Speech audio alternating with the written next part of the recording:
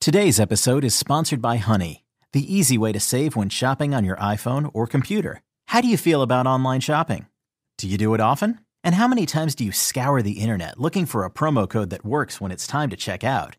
Well, thanks to Honey, manually searching for coupon codes is a thing of the past. Honey is the free shopping tool that finds promo codes and applies the best one it finds to your cart. Imagine you're shopping on one of your favorite sites. When you check out, the Honey button appears, and all you have to do is click Apply Coupons and wait a few seconds as Honey searches for coupons it can find for that site. If Honey finds a working coupon, you'll watch the prices drop. And Honey doesn't just work on desktop, it works on your iPhone too. Just activate it on Safari, on your phone, and save on the go. If you don't already have Honey, you could be straight up missing out. And by getting it, you'll be doing yourself a solid and supporting this show. Get Honey for free at joinhoney.com/podcast. That's joinhoney.com/podcast. Coming up. She said her inability to say no to her then husband, the JSO detective William Bear, drew her into this tragedy, and she claimed Bear threatened to keep her quiet. For Vault Studios, I'm Reed Redmond. And I'm Will Johnson. You're listening to The Daily Crime.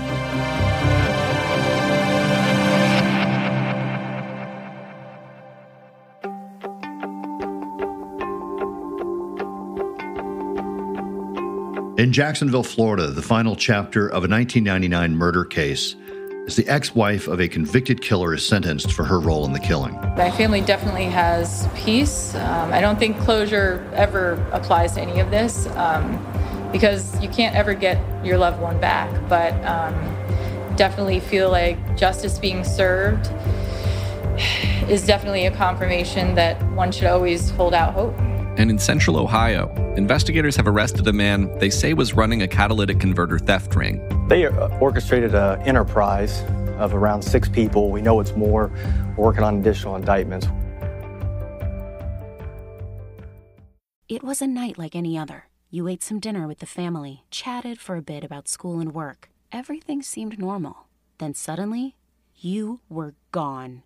But they didn't need to worry. You just snuck off for a second to play Best Fiends. Best Fiends is the mobile puzzle adventure game you want to play for hours on end, even when you only have a few moments to spare. From the vibrant artwork and adventure-packed storyline to the cute collectible characters and supercharged power-ups, Best Fiends is designed to be the most obsession-worthy game ever. There are literally thousands of levels, plus tons of in-game events added every month for even more ways to win. And the best part is, you can play anytime, anywhere. No Wi-Fi, no problem. Of course, people may start to wonder about your mysterious disappearances until they see how much fun you're having. Download your new favorite getaway, Best Fiends, for free today on the App Store or Google Play. You'll even get $5 worth of in-game rewards when you reach level 5. That's friends without the R. Best Fiends. Will, last week, a woman named Melissa Jo Schafer was sentenced for her role in a 1999 murder.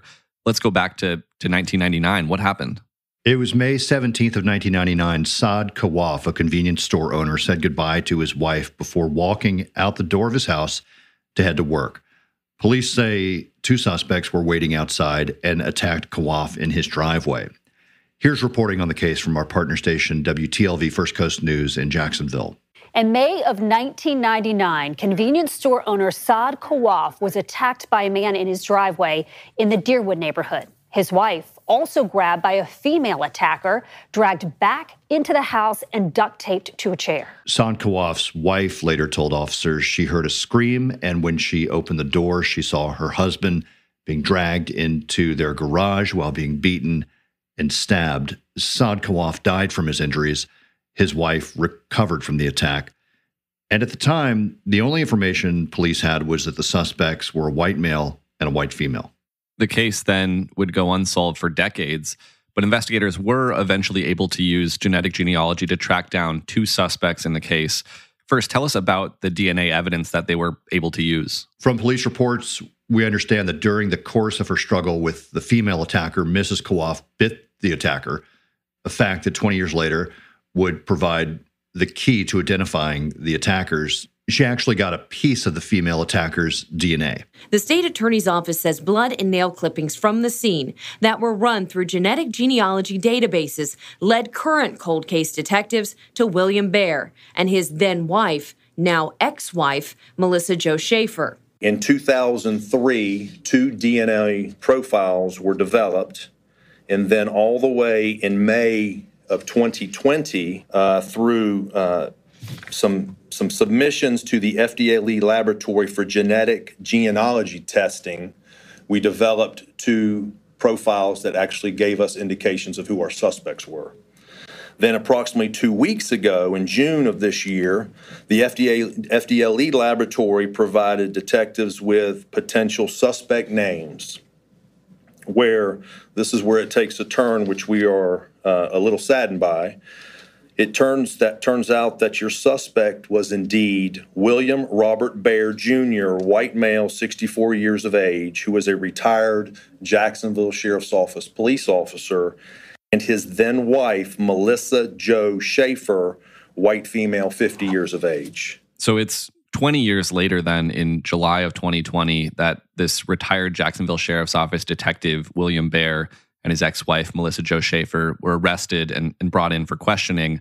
What happens from there? Baer was apparently defiant and said he had nothing to do with it, but Melissa Jo Schafer, his wife and now ex-wife, eventually confessed to her role in the crime and agreed to testify against her ex-husband, her husband at the time. In her interview with police, she told them, "I'm just glad it's over." And then just last year, William Baer pleaded guilty for his role in the murder, including first-degree murder and kidnapping. In an orange jumpsuit, William Baer entered the courtroom and pleaded guilty, sentenced to 3 concurrent life sentences. The state attorney's office had said they were looking at going for the death penalty in this case if it went to trial, because when all the pieces came together, it was a pretty ironclad case. Today in court, he was mostly quiet, not speaking on his own behalf or addressing the Kawaf family. Chief Assistant State Attorney L.E. Hutton calling the former detective a disgrace. He committed the ultimate betrayal. He used law enforcement information in order to commit a crime that cost the life of an individual and forever changed the lives of everyone else. He is what he is, which is a murderer, and that's the way he should be remembered for the rest of his life. Melissa Jo Schafer eventually pleaded guilty to 5 counts of murder and aggravated battery in 2020 in relation to the 1999 murder. And that brings us to what happened just last week. Melissa Jo Schafer was sentenced in a Florida courtroom. What sentence did she receive? Melissa Jo Schafer was sentenced to 30 years in a Florida state prison. During the sentencing hearing, she tried to explain her role in the attack before apologizing to the family members of the victim. She said her inability to say no to her then husband, the JSO detective William Baer, drew her into this tragedy, and she claimed Baer threatened to keep her quiet. I cannot forgive myself for what I did, and I cannot expect you to forgive me. But I do hope that you will be able to find forgiveness in your hearts. Not for my benefit, but for the peace that it may give you. Now, after Schafer read her apology, I saw her turn around and mouth the words, "I'm sorry," to people who knew her, I'm assuming her loved ones. Schafer, who's 52, will be in prison till she's 77. Something I'm still wondering, were police ever able to identify a motive in this case? Reed, as we've mentioned, William Baer was a Jacksonville Sheriff's Office detective back in 1999. And over the course of the investigation, detectives determined that Baer had been watching Kawaf's house as part of an intelligence unit because there was suspicion that San Kawaf was illegally selling pseudoephedrine at his store and that there was a large amount of money inside the home. So robbery may have been the primary motive for the crime, and in fact, $30,000 was stolen from the home. He was an active police officer with the Jacksonville Sheriff's Office at the time of the murder. And all the information that we have thus far points to his initial contact and acquaintanceship with the victim stemmed directly from his assignment here at the Jacksonville Sheriff's Office. There is, of course, a lot more to this case. Will, you covered this on our weekly podcast, True Crime Chronicles, back in 2020, right? That's right. We spoke with First Coast News reporter Katie Jeffries about this case. She had covered this one for her Unsolved series on First Coast News. And if you want to go back and listen to our podcast episode, it's our True Crime Chronicles episode from July 27th, 2020, episode number 59, Murder in the Driveway.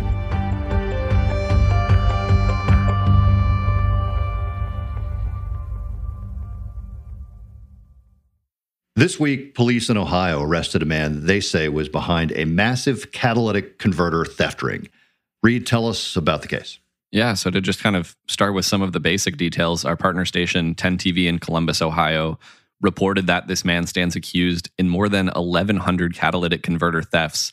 His name is Tommy Cox. He's from South Columbus, and he's facing 37 felony counts, including charges of theft, receiving stolen property, money laundering, and engaging in a pattern of corrupt activity.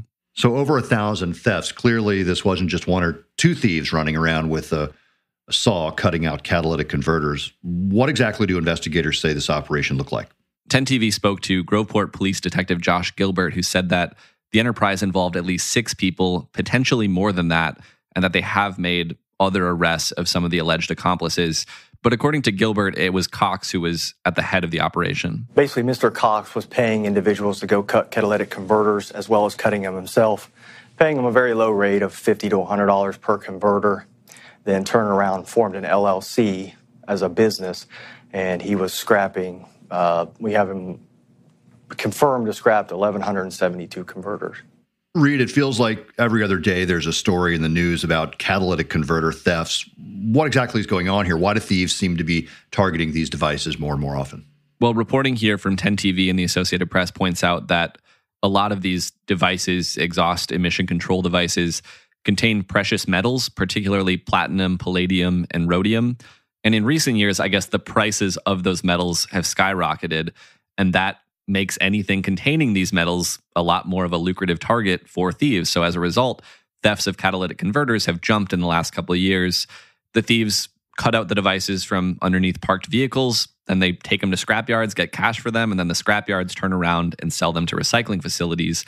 And there is apparently a lot of money in it. In this case, Groveport Police Detective Josh Gilbert said that they did a 9-month investigation and found that Tommy Cox received around $500,000 in cash. So if investigators were looking into this for 9 months, if they knew these thefts were going on, why didn't they step in sooner? That's a great question. The way this detective explained it is that they didn't want to just get the guys out doing the thefts. They wanted to arrest the bigger fish, who in this case they're saying is Tommy Cox. Here's how Gilbert explained it. Well, we knew if we just, the individuals that we were catching that were out here cutting them, we knew that if we stopped there, that the main supplier would just get another person to come cut it. He was actually assigning individuals to certain jurisdictions so that they weren't crossing each other's paths. So we had 2 individuals that were actually assigned to the city of Groveport to come cut converters in the city of Groveport. If we would have just thrown them into jail on a simple F5 property crime, they would have bonded out, probably continued doing it due to drug habits and or just got somebody else. So we knew we had to kind of take it off at the source. And Reed, what about the impact on the victims of these thefts? What's it costing them? So it's a pretty expensive car part to replace. It can cost over $1,000 on top of just making the car unusable while it's being worked on, which of course leads to other costs for people who rely on those vehicles to get to work or take their kids to school. And as I mentioned, this is becoming more and more common. According to the National Insurance Crime Bureau, the number of catalytic converter thefts reported in claims to insurance companies jumped from around 3,300 in 2019 to over 14,000 in the year 2020.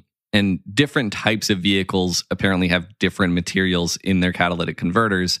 So what Detective Gilbert says is this ring targeted kind of your regular everyday cars and commuter vehicles, but they also targeted bigger box trucks and things like that apparently have more of these precious metals in their catalytic converters. They would do both. They kind of started out with individual cars.